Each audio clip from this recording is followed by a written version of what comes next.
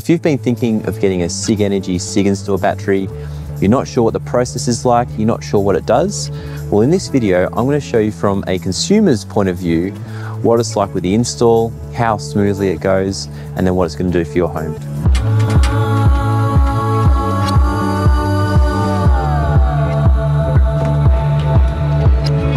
So today I'm super excited. I've just had Evergreen Electrical with Sim Cook here installing our brand new 24 kilowatt SIGENERGY Sigenstor unit. We've got the gateways you can probably see on the wall here, and he's been able to fully DC couple it as well. So super excited to show you guys around what the install process was like. Then we're also going to run through a few of the first sort of things I've noticed starting to use this system. Something quite unique that most people probably wouldn't have done, and some people give me a bit of flack for doing it, but I decided to use my existing solar system and then restring it to DC couple it to the battery. What I wanted was to have the ability to fully utilize the Sigenstor's efficiency of the DC coupled versus the AC coupled solar, as well as probably the most important part was have the ability to black start it. So if there were days on days with no grid connection, DC coupling allows it to really charge from black, like nothing, all the way to full and back down again, where AC coupled doesn't do that. And I wasn't actually aware of that, but thanks to Sim for letting me know about that. The interesting thing is most installers, they didn't really want to touch that. They didn't want to do the work. As a result of what I wanted, they had to remove these existing panels. So they're only a couple years old. They've got solar edge optimizers on trainer panels, and they had to delete the optimizers and then restring. And I'm really happy with what they did, because when they put these panels back in and linked them all up, Ezra and Samuel found a few things that the previous installers took shortcuts on. So they took the time, they put it back together really well. They even did things like, deleting the excess rails sticking out the sides. So it looks really good. I'm really happy with the way it looks and really appreciate their attention to detail. When doing the maths on this, and I think this is another video in the making, is the payback period of these is getting better and better, particularly here in Australia, where our energy costs are going through the roof. This initially before the rebate was probably going to be about 10 to 15 years. I'm going to subscribe to Amber. I'll even put a referral link below if you're going to do it, but it's going to get my repay time back down to about 3 to 4 years, which is phenomenal. It's just something I think every home's going to have in the future. So while Sam and Ezra were on the roof, Sim got started on the battery and the gateway. Really important when you're choosing your battery location is find a spot that has a 600mm gap from any clearance of openings. So for me, this was outside my garage. This was a perfect spot. It's out of the way, it's subtle, it's right near the switchboard as well. And so this spot was perfect. Now these batteries weigh a lot. Now for this 24 kilowatt system with the inverter stacked end on end, it ends up being around 250 kilos. So for this one, a stable base is really important. And I really like the way SIG's made their foundation here. Attention to detail, easy install, it's got a built-in level into the base.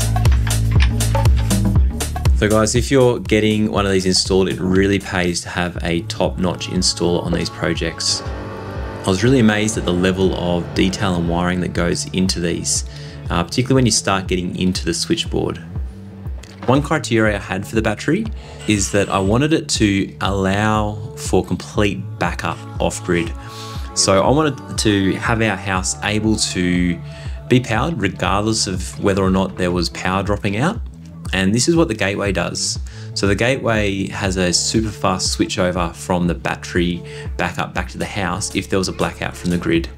And I know there's some solar systems out there that if you have a blackout, you actually lose all electricity. It doesn't matter if you've got the sun shining or not, you lose it. So this was a super important part for me. Quite neat sort of package here on the wall, looks really good. And we even got the chance to test it. So once we were up and running, we flicked the mains off from the grid and we still had power in the house. It didn't even lag with the dropout. There's no flicker of a light, there was nothing. Everything kept running smoothly, computers remained running. It was great. And this was a feature that quite a few of the batteries didn't have, where if they did shut down, you'd have a couple seconds lag there before it would switch back on. So everything would restart, your computers would switch off, your clocks would restart. Not the case for SIGENERGY, really impressive.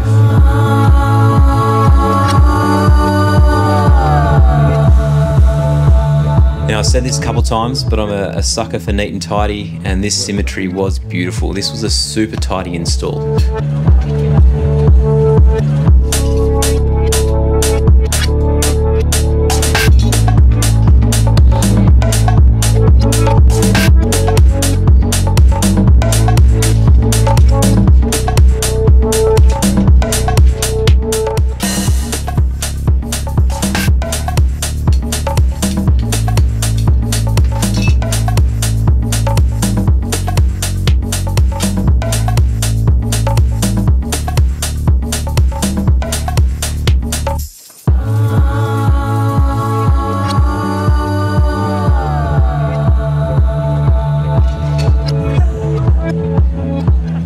Now, Sim was able to go right through this wall, directly to the back of the board for a very aesthetically pleasing finish. Once the inverter was on, the real work started to begin. This was in getting the solar and the battery to talk with each other and with the grid.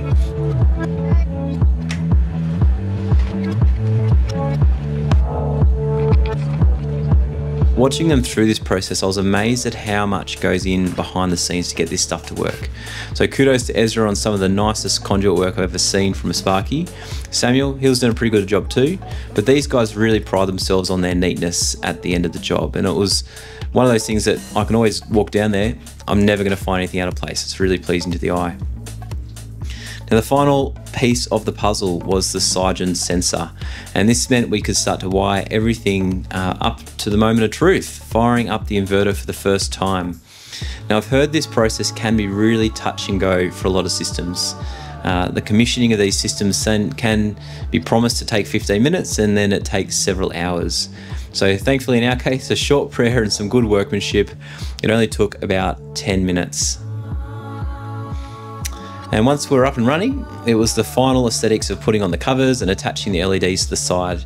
And myself and Sim were laughing a bit at this because it really is quite a gimmick. It doesn't actually change the function of the battery, but it's sort of cool at the same time. And the really cool thing is all these colors are customizable, so the kids absolutely love it when they can go out there and change it to pink, change it to yellow, do whatever they like. So this is the finished product. We've got all the stickers, all the gateways, all the nice bits and pieces with the unit finally on. And as you can see, I've got the colors going, the thing's charging off solar. And since we've had this installed, it's only a couple of days old, but I haven't had to use any grid power since. So a couple of first impressions. I was really impressed with how seamless it was getting it to integrate. So when Sim from Evergreen came over, got his phone out, opened up his installer app, got me to log in, and I was pretty much in. I could see the app, I could see what it was doing, I could control what it's doing. From start to finish, it's probably about a 2-day process if you're gonna take panels off and put the battery in. I've heard that if you're just doing an AC coupled battery, it's probably like a half-day job, but I think in the end, it's gonna be worth it. This is a long-term investment. We really want to get the most out of it. And it's also now allowing me to add more solar on. So I've only used 2 ports in this and there's 4. So if we do want to expand our solar, and get more solar, then we've got the opportunity to add even more. And that's gonna be great. I think that's one of those things, you wanna future-proof yourself as much as you can with these sorts of quite big outlays. So if you're in the Central West of New South Wales, you're looking for a good installer, couldn't recommend Sim from Evergreen enough. They've done a great job, really happy with it, really good at communicating what's going on and super tidy. I'll link his details below so you can get in touch if you want to. But otherwise, I'll catch you next time.